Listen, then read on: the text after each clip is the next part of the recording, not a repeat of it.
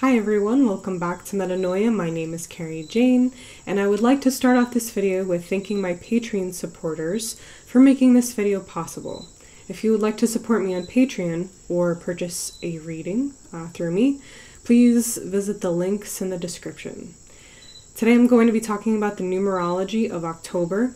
October is a very interesting month, as you will soon find out. I would like to mention, before I dive into everything, that this is a timeless video, so we're not talking about the October of 2020 when this is being viewed. We're talking about just October in general, and so this could be applied to any time. And if you would like to know personally what you're going through, that is something that I offer through my Patreon service. And that's only $5 a month right now, and I don't know how much longer that's going to be as more and more people sign up.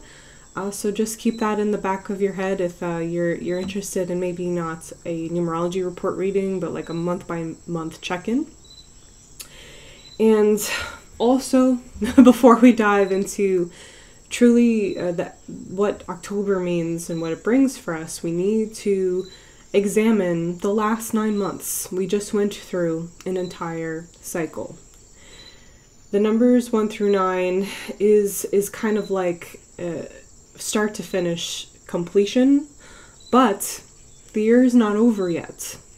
And so the months 10, 11, and 12, October, November, and December, are kind of like training wheels for the next year, as well as a time of integration for what we did or what we learned in the past 9 months. Every single October, something happens where we start to feel the next year.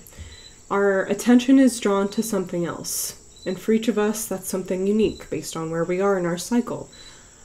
We start to perhaps even take initiative, as the number 1 is all about independence, hard work in that way, trying to be successful, be the best at what you do, etc. And this is something that we see in January as well. January always feels like a very, very fresh start, a very raw new beginning. But with October, we have this added dimension of the number 0 next to it, and so we see something a little bit deeper going on. We go deep, essentially. 0, watch my video on the meaning of number 0, is a very interesting number. The concept of it is kind of a mind bender. You kind of start a philosophical discussion when you talk about the number 0. And the 0 essentially it's sometimes called the God number, and it's basically the void. In fact, I think in that video that I made about the numerology of the number 0, I touch upon this book that I'm currently writing, and reincarnation is in it. And during the lifetimes, I always envisioned, okay, this is like the character state of the 1 life path and the 2 life path, etc. And then in between, I always had the number 0. So the way I kind of like to conceptualize the number 0 as a numerologist is as if that's the spirit, just spirit, when you're not incarnate, when you're not here in a body, you're not on a specific life path. So yeah, I don't even, there's so much I could say. That's why I made a video about it. Such an interesting number. And what happens in October with this energy is that it asks us to go deeper. It asks us to reflect on shadow. You might even do shadow work this month. And how interesting is it that we have, first of all, the season fall, so we're kind of shedding, okay, if you're in the northern hemisphere. In the southern hemisphere, you're in a different kind of transition that will ask you to go deeper. And we have the holiday of Halloween here in the USA, and that is a very, I think, significant month to the number 10. It makes a lot of sense. First of all, we have the number 1, which is independence, and I think when Halloween comes, at least for a lot of us, it's an opportunity to express ourselves, to express our individuality, and the number 1 is kind of like self and individuality in this way. But it's also a spooky time, hence the number 0.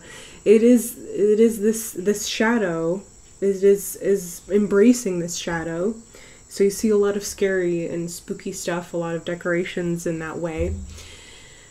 But also, it is often said, especially with the Day of the Dead tradition, with this date at the end of the month of October, where it's almost like the veil thins a little bit, and we are in closer contact with that other side, and it's just coincides perfectly with the number 0, where we are confronted with that energy of